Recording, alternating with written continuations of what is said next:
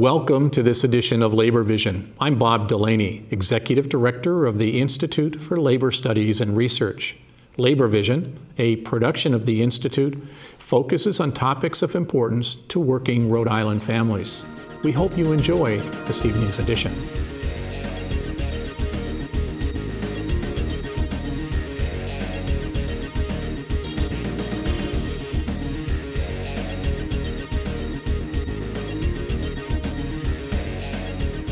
So again, my name's Jim Parisi. I'm a field rep with the Rhode Island Federation of Teachers and Health Professionals, and I'm the new president of the Rhode Island Labor History Society. Thank you for coming out on a rainy night.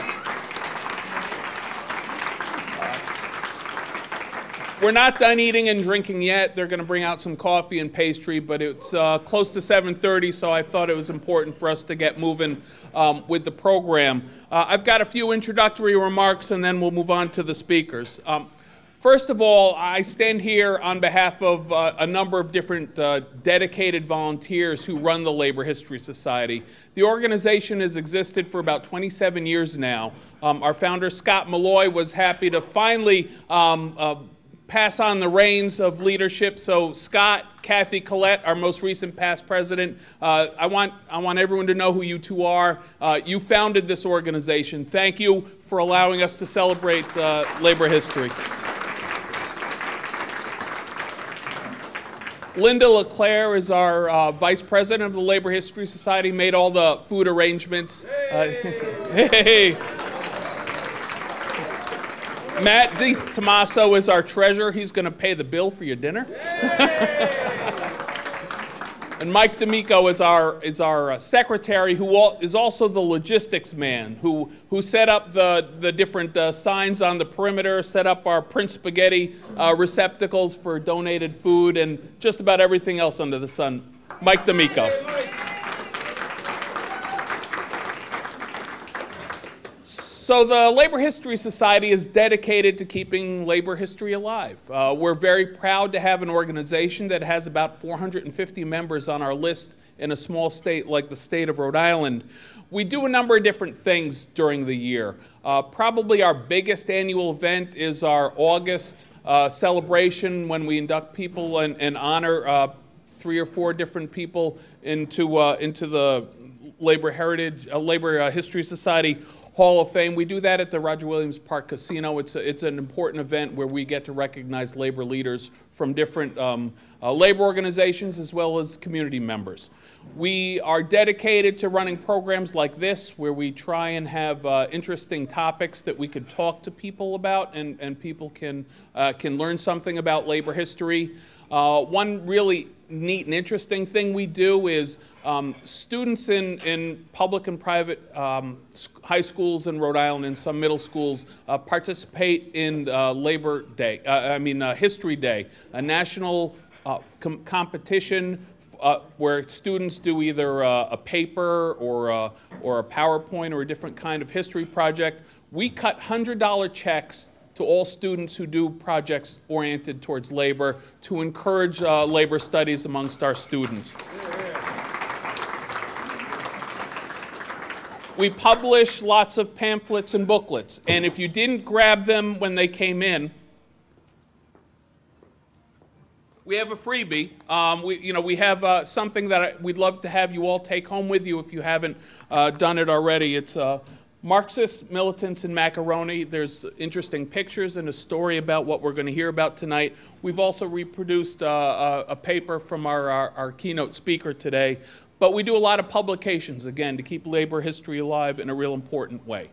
We are a cost-effective organization. We have not cheap dues, but affordable dues. And if you're not a member of the Labor History Society, membership applications are over there.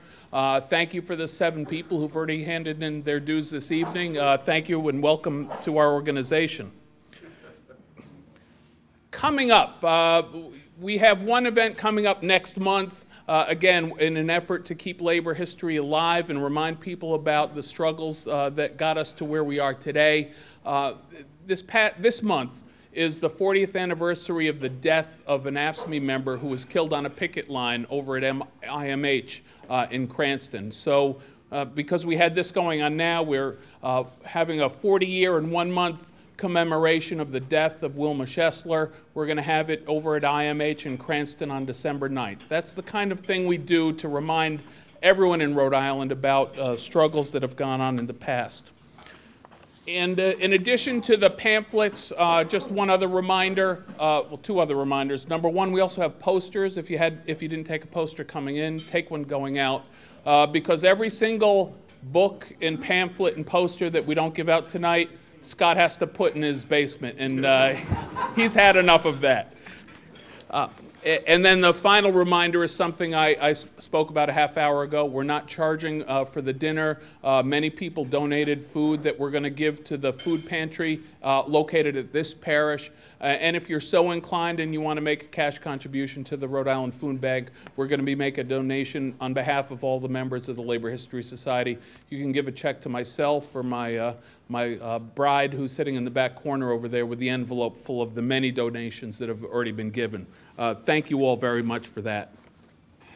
We have one change in program notes. Unfortunately, one of our two speakers, Dr. Eve Stern, is not available to join us this evening. She had a family medical situation that needed attending to, and it's a real disappointment that she's not going to be able to come and speak. She wrote a really interesting book related to the Catholic Church and its relationship with labor movement that really speaks to what we're going to talk about this evening.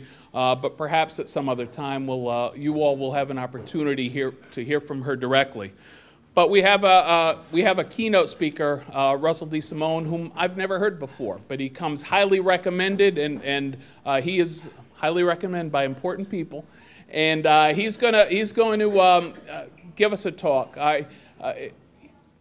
Russell is an expert in the Dorr War and Thomas Dorr, which is the really interesting Rhode Island story. He's what I'd call an amateur historian. He's been doing it on his own for close to 30 years now. He's published articles. He's published books related to Thomas Dorr, but he also was going to bring some expertise on something that happened in this neighborhood 100 years ago related to food riots. And when people were asking me, well, why is the Labor History Society doing something related to a food riot that happened on Federal Hill 100 years ago, number one, I'm hoping Russ informs us of that, but I'll let all of you know what I believe, having read through it. A lot of people who were involved in the labor movement in this neighborhood 100 years ago were also involved in the food protests and the food riots themselves, to the point where there was a Labor Day celebration shortly after the riots, and the people in this community who were somewhat unhappy with what was going on with the AFL at the time hosted their own Labor Day celebration in Olneyville a week or so after the official Labor Day celebration. So there's definitely a labor angle to this story. And without further ado, Russ DeSimone.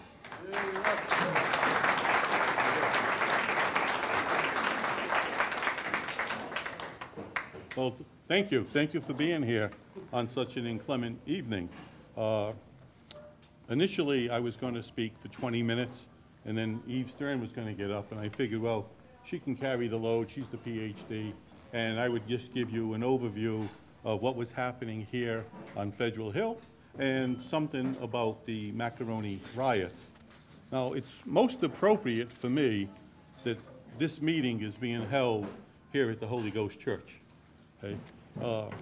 It was nearly 80 years ago that my parents were married here. It was also the place where my grandparents were buried from. And probably, most notoriously, it was from here that I made my first communion and my confirmation. So I'm always pleased to be here at the Holy Ghost Church.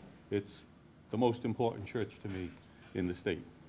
Tonight I'm going to talk to you about the Macaroni Riots, give you a little flavor as to what came down, what transpired. Most importantly, Joe Sullivan's book is a detailed account. I'm going to give you a little bit of a flavor, but if you go through Joe's book, you're going to get a real fine understanding. So with that, I'm not sure if we'll be able to see these slides in the back, so I'll kind of read them if you don't mind. This is about the Providence Italian community. And before Federal Hill was Italian, it was Irish.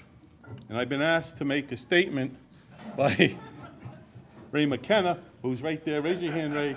Ray has a blog, and it's called Federal Hill Irish. And anybody that has any information pertaining to the Irish on Federal Hill, please see Ray. He's got a wonderful blog. He updates it frequently, and there's nobody more passionate about being Irish and on Federal Hill than Ray. And he lives in Connecticut. I'm in exile.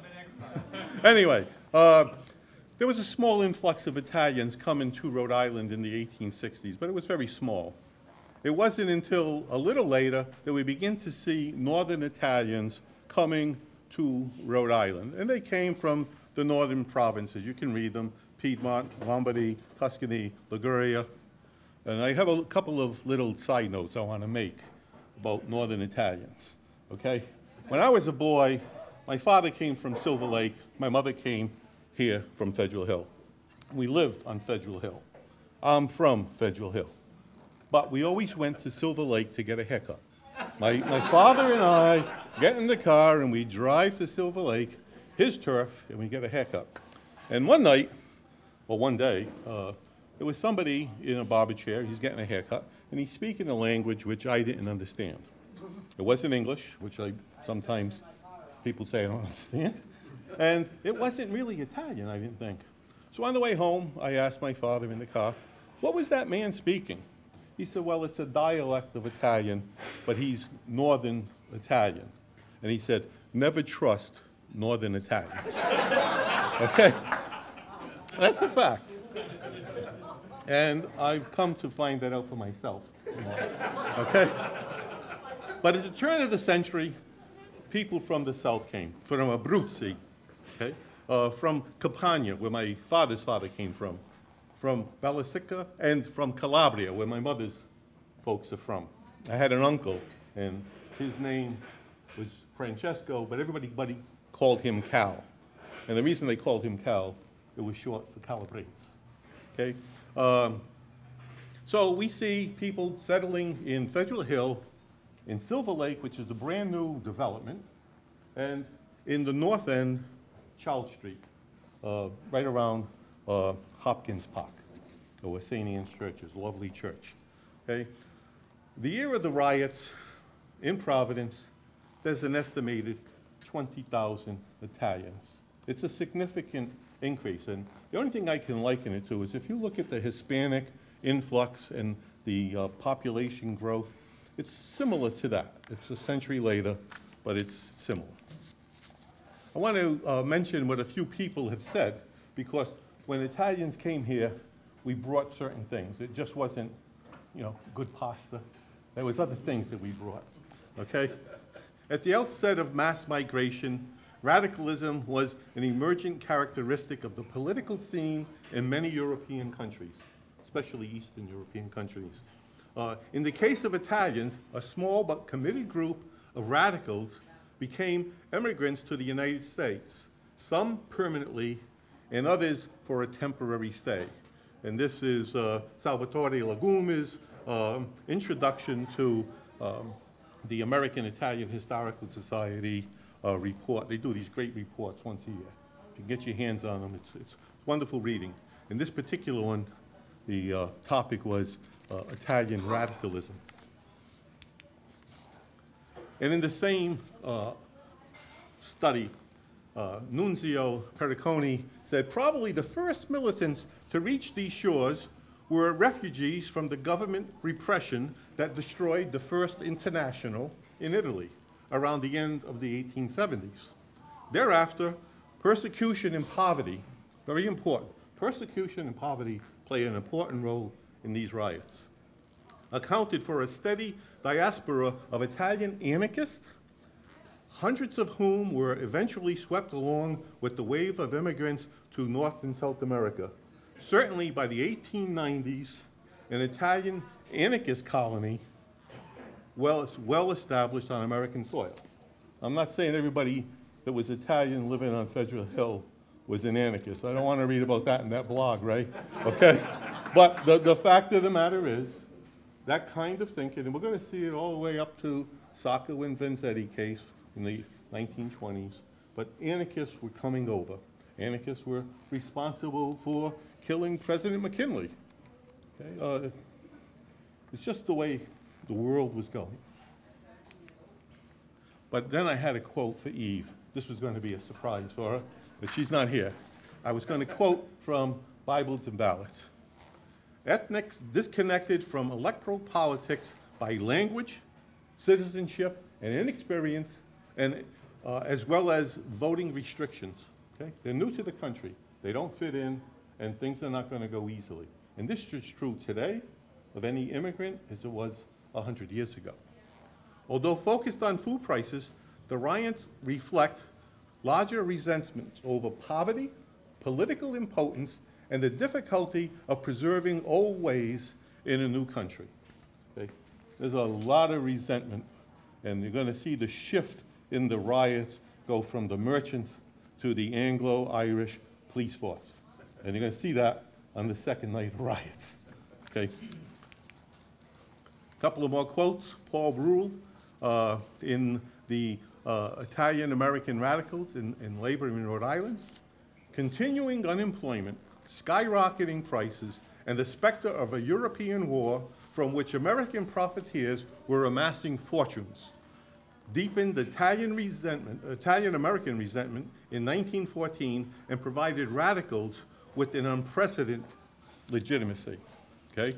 So what you're going to see is these people who just being sucked dry by the merchants and profiteering predicated on the World War. But they're upset for other reasons as well. They're not treated well by the establishment. Let's put it that way. There were two investigations when prices went up. One was a statewide investigation. One was a citywide investigation. In the statewide investigation, upon the order of Governor Abram Poitier, State Commissioner of Industrial Statistics, George Webb, investigates causes for increases in food prices. And it wasn't just pasta. Prices were going up on cheese, on olive oil, you name it. Report submitted on April 19th concludes price increases are due to outside causes. Surprise. The government, oh, it's not us, it's somebody else. Okay?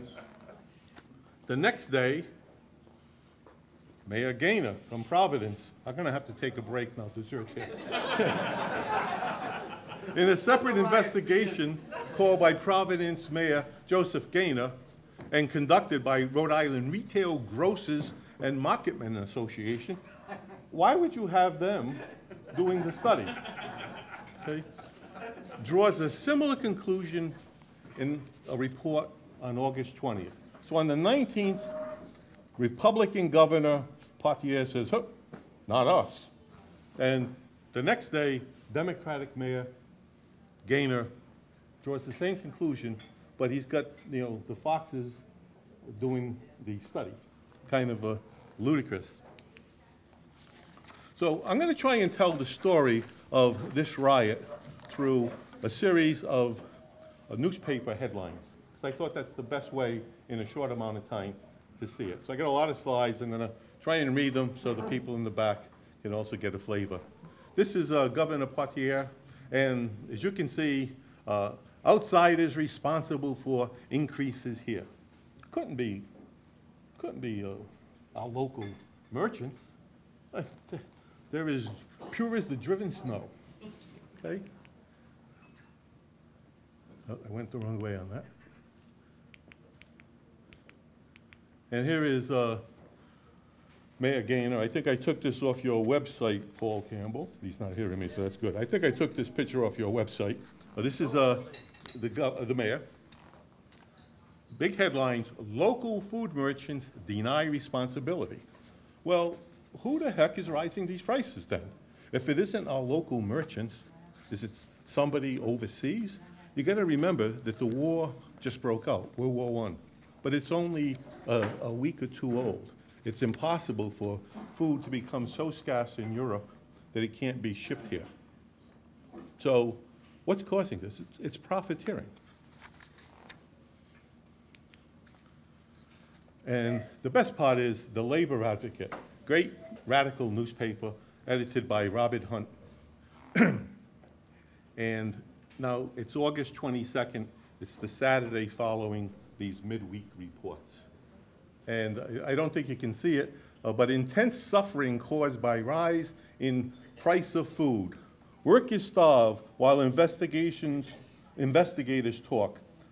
Folly to expect any benefit from investigation conducted by officials of Gainer or Poitiers type. Okay, so the labor newspaper, the Labor Advocate, is calling the shots fairly accurately. Okay, people are starving. What's happened is, previous year, 1913, there's an economic downturn. People are either unemployed, or if they are working, they've had their wages cut, 20%. They're working at places like the Queen Dye down the street, or at Brown & Sharp up the road. Okay, they're finding they have to do with less. And of course, they have fairly good-sized families back then. And the staple that you put on an Italian table, as you found out tonight, is 3 different kinds of pasta.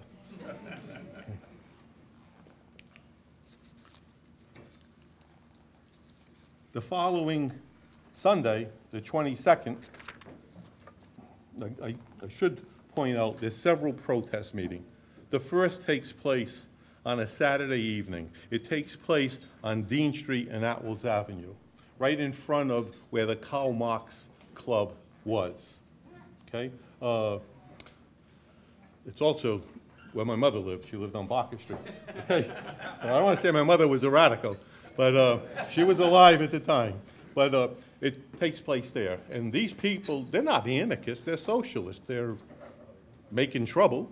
They call for a mass meeting, and 2,000 people show up. Okay? Significant number of people. The week before, they plastered all of these placards, little handbills, saying there's going to be a meeting. And numerous people get up, and they basically deride the merchants for being profiteers.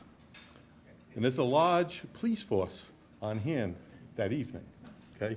There's a significant number of police on standby, and they're listening. Many of the speakers are speaking in English, and they can tell if something's going to happen, and nothing happens. Everybody speaks, everybody goes away. Okay? But you got a lot of people there. That's 23rd. Mayor the next day says, still not his responsibility. He says it's coming from outside the area. It's not our local merchants. The biggest local merchant on the avenue was Frank Ventrone. Okay? He is across, I'll try and explain it for most people. He's next to like, you know where the $3 bar is? And they're right there, where the Sienna restaurant is. Right in that block, for you, Scott, it's across from Charlo Brothers and Cream Puffs, okay? But it's right there. And he owns a block and a half. Not only does he have his import business there, but there's also a pharmacy, which he owns. There is a dry goods store, which is a Jewish merchant owns. And there is a barber shop, okay? All belonging to Mr. Ventrone. The Labor Advocate on the 29th, and keep in mind, the Labor Advocate gets published on Saturday morning. So they're saying, well, Italian workers of Federal Hill have big protest meeting. He's talking about the one the Saturday before. He doesn't know that this evening, the 29th of August, there's going to be real problems in Federal Hill. There's going to be a massive riot. And the target for all of this is going to be the buildings of Frank Ventrone. And of course, it says local men are not to blame for high prices. You just hear it over and over, okay? And powers that be, it's not sinking in that you can't keep giving that answer to this population during this time. I often thought that if all of these studies were done in January, there probably would have been no riot. You ever notice that riots happen in the hot days of summer? Ferguson, Missouri is a good example of that. It was in August. The riots in Providence, they're in August. And the reason is, it's too damn hot in the flats that people are living in, so they go out to the streets. They go out to cool off. Okay? So you have lots of people in a small area milling about. You get some rabble-rousing speakers going, and it's pretty easy there's going to be a problem. Okay? I wanted to quote Joe Sullivan from his book, page 82. Okay? And this is right on. Rioting is an electoral activity of the disenfranchised. If I can't vote and change what's happening, well, I got another way of getting your attention. And it's not going to be pleasant. It's going to be a riot. Okay? So keep in mind, that's the best quote for the whole thing, Joe Sullivan. Well, what happened that night is Providence Police did not staff as many people as they normally would have because the previous Saturday, things were pretty quiet. 2,000 people show up. There's no riot. Everybody goes home. Well, this Saturday, only 1,000 people show up. That's probably the inhabitants of one block, you know. But 1,000 people show up, and they are whipped into a frenzy, okay? And there's one person in particular that seems to be the ringleader for this, Emmanuel Parati, okay? He eventually is going to get a jail sentence and a fine. But he's the ringleader for breaking the windows of Ventrone's shop. Just the windows alone cost Frank Ventrone $2,000. All of his wares, all of the pasta, all of the olive oil, all of the cheeses are all on Atwells Avenue, all being trampled by people. And I'm going to tell you a little anecdote. My mother, as I said, lived on Barker Street, and she always referred to her childhood friend as Mary Pataco. Now, this woman grows up, she gets married, she has a married name. My mother still called her by her childhood name. Well, just before Joe Sullivan wrote the book that came out in 2000, I had researched the Macaroni Riots, and I see this name Pataco. Frank Pataco shot in the ankle on Saturday evening. So I contact my mother, and I said, do you know a Frank Pataco that lived on Barker Street, same street? And if you go down Barker Street, you know, it's like from here to the wall. There's only a few houses. And she said, well, I don't know, but I'm going to call up Mary Pataco. I never knew that woman's married name. So she calls up, and sure enough, it was her uncle. So when I talked to Scott at the time, he said, oh, Joe Sullivan's writing a book.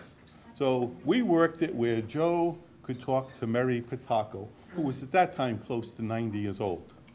And at the height of this riot, she and her father are in Bakeman's shoe store, which is across the street from Ventrone's shop. And she is hidden with her sister in the back room until the riots blow over.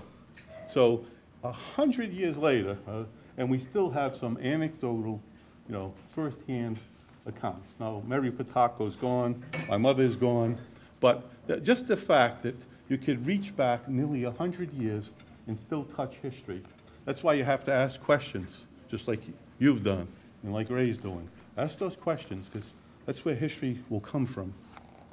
But on the Sunday morning, they come up with this Federal Hill mob wrecks 4 stores, all of the Ventrone stores. No one else's stores are wrecked. Miraculous, you know, because they're out to get Frank Ventrone. He is a wholesaler of Italian goods, all right? But he's not the only one that's driving up prices. Others are. And little does this Providence Sunday Journal know that the mother of all riots is going to break out that evening. The biggest riot is on Sunday evening, August the 30th. The Sunday Tribune, we're blessed that Providence had a number of newspapers at the time, so you can get different angles on things. The Tribune says, several hurt in riot on Federal Hill.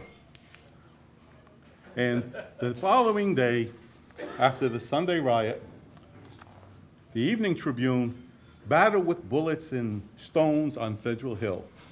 Well, what happened is, Sunday afternoon, people are about. A fellow that was commonly called the Chicken, his name is Al Carroll, so I think he might be Irish. Okay? Al Carroll is kind of separated from his wife, and his wife is going to serve papers on him. Okay? And these papers are going to be served by a policeman. Now, it's the Sunday afternoon of the night following the riot. And Patrolman Brown, Constable Brown, gets introduced to the Chicken by the Chicken's estranged wife. He thinks it's a boyfriend of hers. And as he puts out his hand, because he's probably glad to be rid of her, you know, put it there, buddy, he gets slapped with handcuffs. Well, everybody in the neighborhood thinks that they're arresting the Chicken because he was involved in the riots the night before. And all hell breaks loose. For the next 4 hours, there is rioting up and down Atwells Avenue, just not at Frank Ventrone's, all the way up to Dean Street and all the way down here to Knight Street. The police fire into the crowds. The crowds fire back. Okay? It's a horrible, horrible story. The police had to be called in. Several hundred police have to show up. They had telephones in those days, and they would call in for reinforcements. And two of the people that were injured on the law and order side was the patrolman, Frank Walters.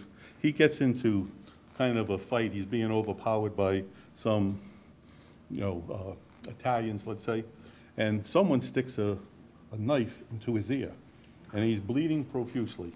He somehow gets to his feet, and he makes it to the fire station.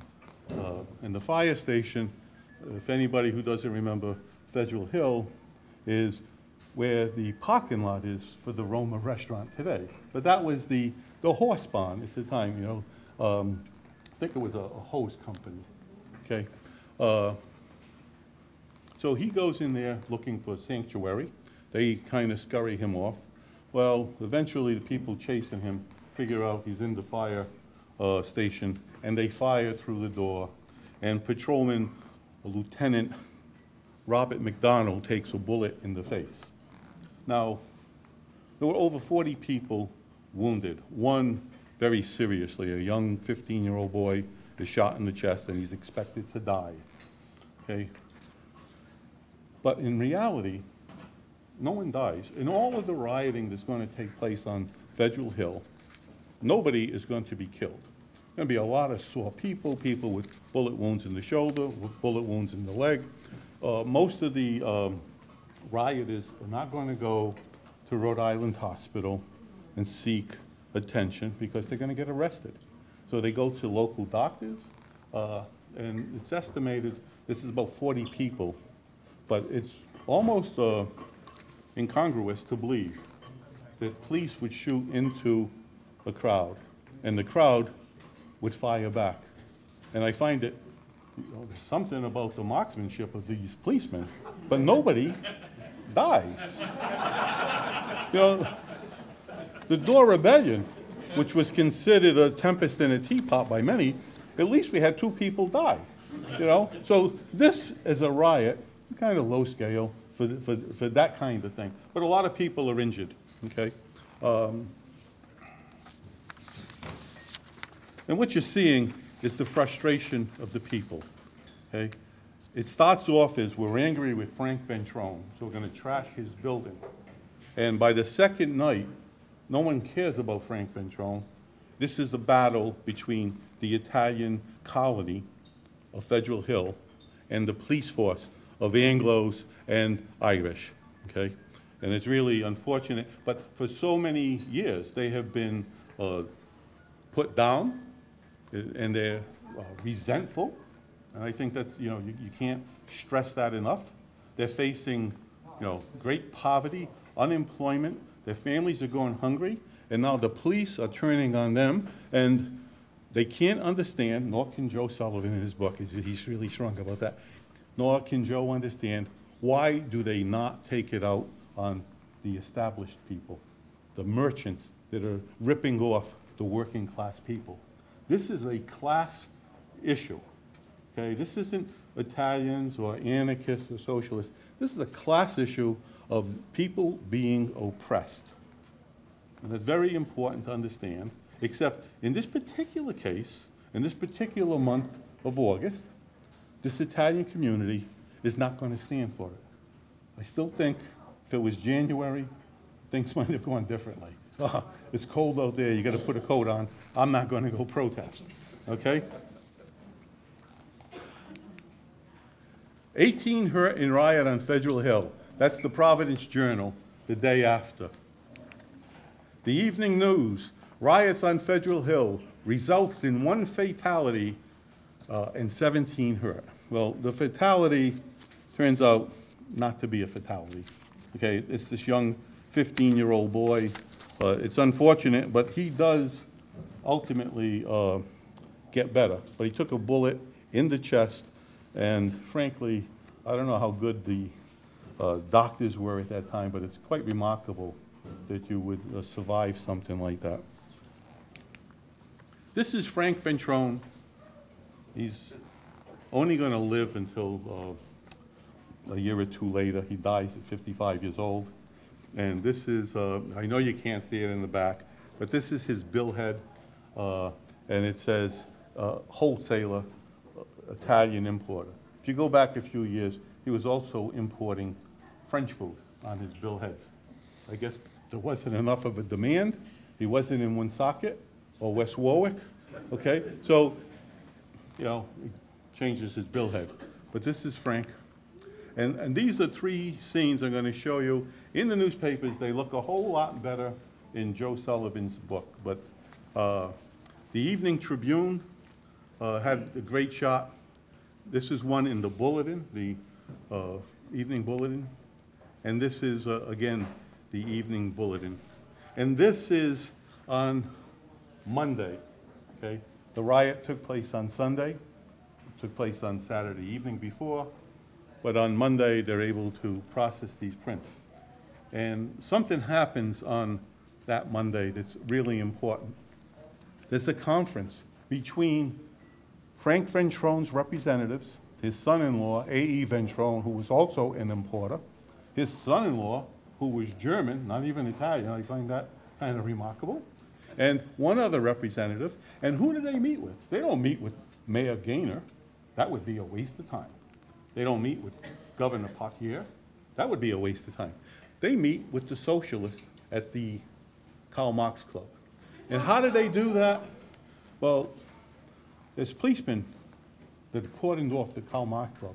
The police are not stupid. They know where the problems are coming from. They're coming out of the activists at the Karl Marx Club. So they put a police guard around it. So you have to get rid of the police. So they issue a statement that there's going to be a big protest meeting in Silver Lake.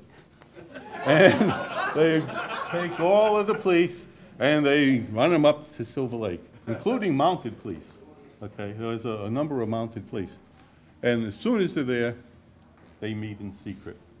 And they strike a deal. Frank Ventrone, who's a wholesaler, will sell at wholesale prices to the people. So he's going to bypass the retail agents and sell directly to the people. And he's also going to cut the prices. Now, he's already suffered great loss, but Frank Ventrone is just one merchant. And if you live elsewhere, if you live on Charles Street, what good does that do you? Are you going to come to Atwells Avenue to buy your pasta? Probably not. Okay? You need more merchants to get involved. And that's going to happen, but it's going to take a little more pressure. The reality is that the socialist movement made a difference in the price of food in 1914. Okay? It was a success story. We have the Evening News on September 1 saying Federal Hill war of foodstuff prices is far from an end. Some people don't buy it. They know that Frank Ventrone's but one dealer. And then you have the Evening Tribune coming out, and the way Ventrone and the socialists got together, it was the reporter for the Tribune. So he kind of scoops the Providence Journal, which I find rather intriguing. And he's the man who brokers the deal. Okay?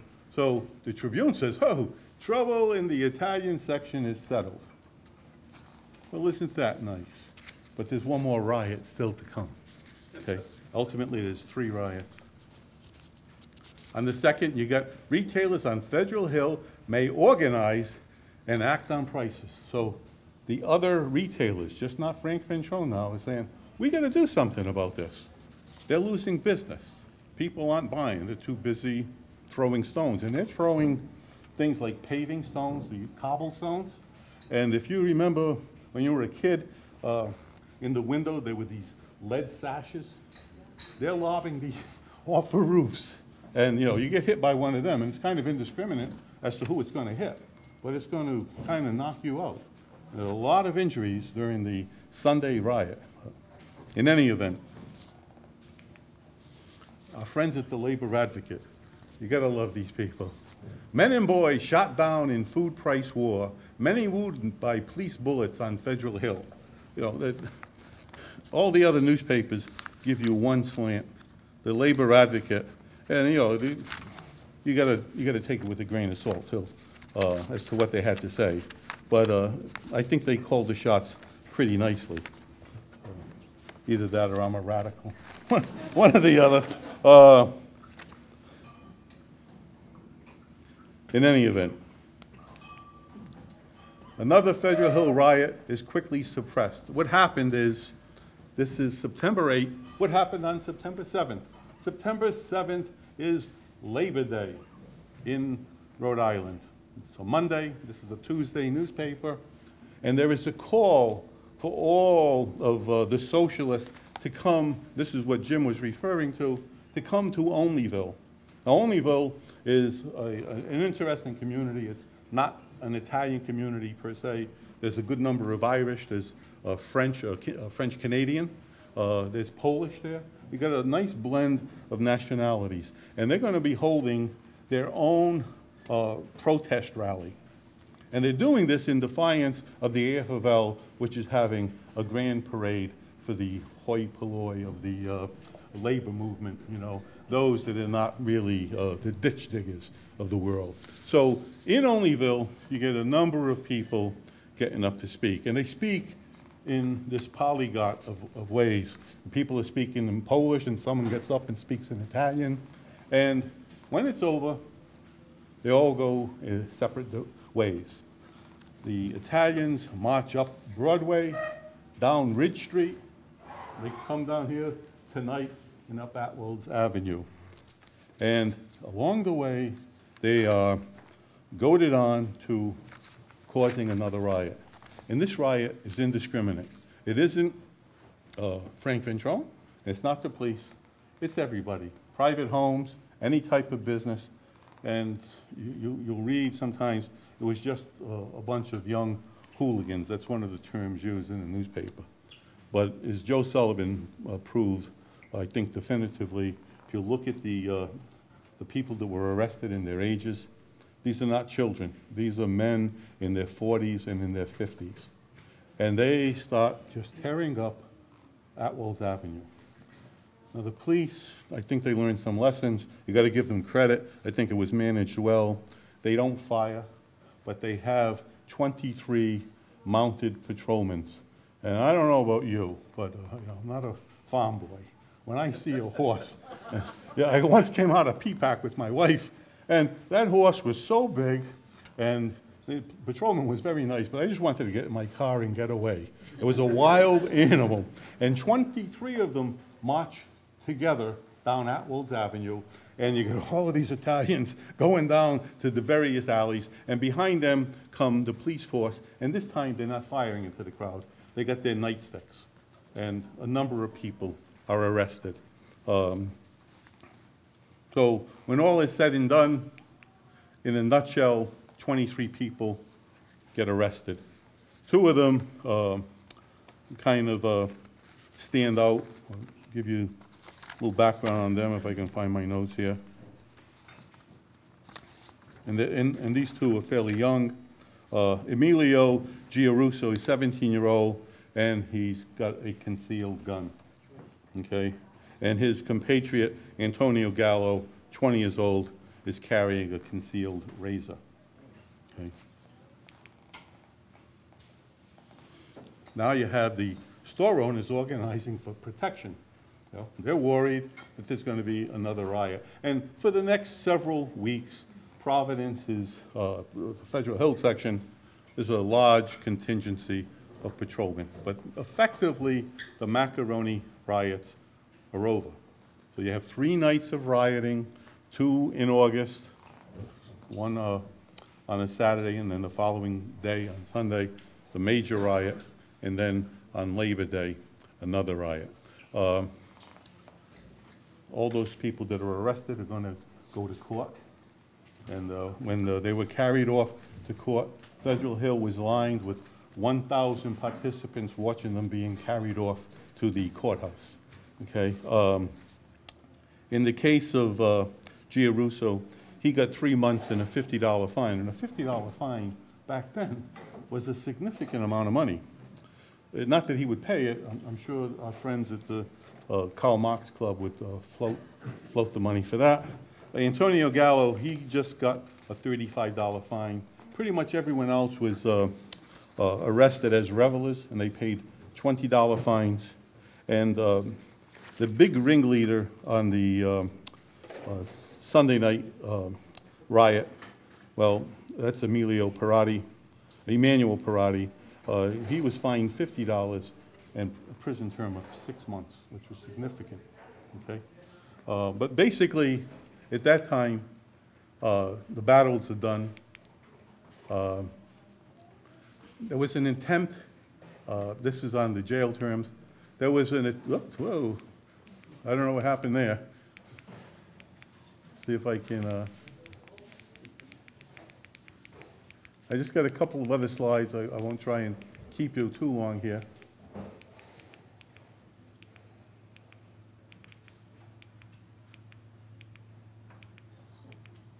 The trouble is you give me one of these clickers and we're all in for trouble. Italian workers to seek redress on election day. We don't vote. Remember what Joe Sullivan said, okay? Rioting is what we have to resort to. That's our electoral alternative. But we don't vote, at least not yet, okay?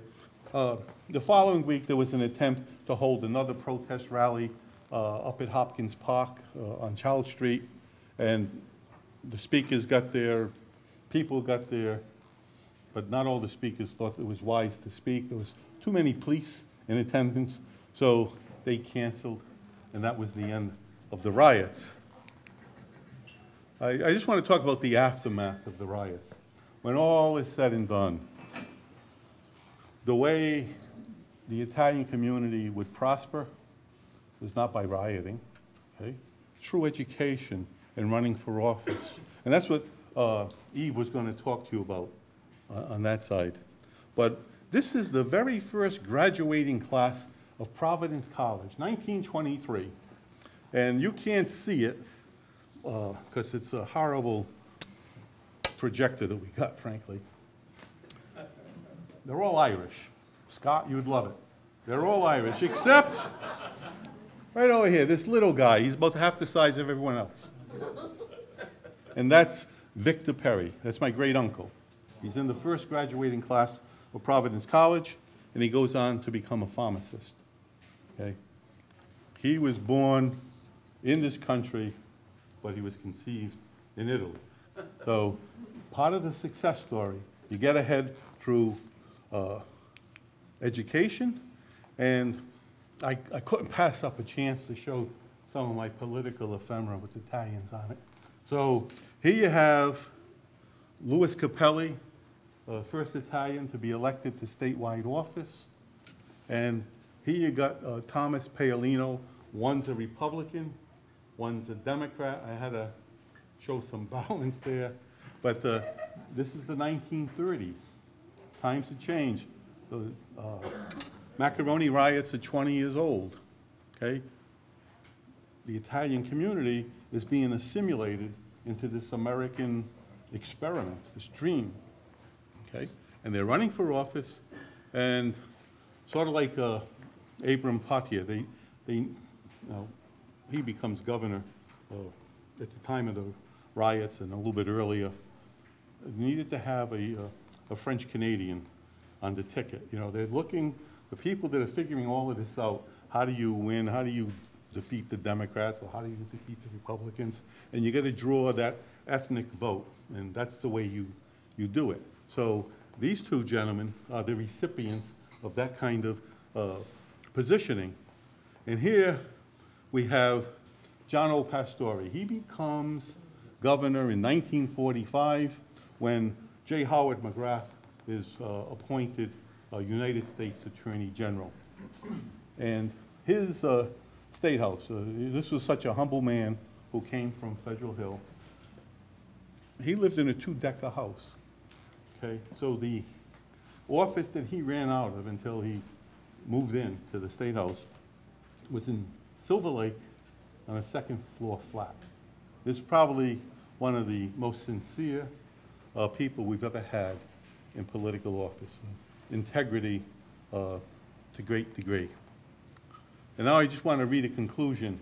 On that Labor Day protest meeting in Oneyville, Robert Hunt, the editor of the Labor Advocate and a great radical, he has this to say: "What has the Battle of Federal Hill and the events which preceded it taught us, working men and working women of Providence? The uprising of our Italian brothers has taught us one thing. It has taught us that the necessity of united action, the value of standing together, shoulder to shoulder, in opposition to those who would rob and cheat and defraud us." And that's the message of unionism. He understood it well, and that's what we saw transpire. We saw an Italian community coming together, not as local, such and such, but standing together, shoulder to shoulder, in protest because of their frustration of the conditions in which they were living. And while it was initially focused on Frank Ventrone, it quickly shifted to the police department. And frankly, those Irish policemen were not in much better position. These are working guys. They're putting their life on the line. They're being shot at, stabbed, and they're just trying to find their piece of the American dream. And that's what this is all about. And that's all I'm going to tell you. You're going to have to read Joe Sullivan's book, or you can read my essay, which was published in the Italian America Journal, which is part of the University of Rhode Island, I might add. And you can get the specifics, names and ages, and almost a blow-by-blow account. Joe did a very credible job there. Anyway, that's all I have. I'm willing to take questions, if that's okay.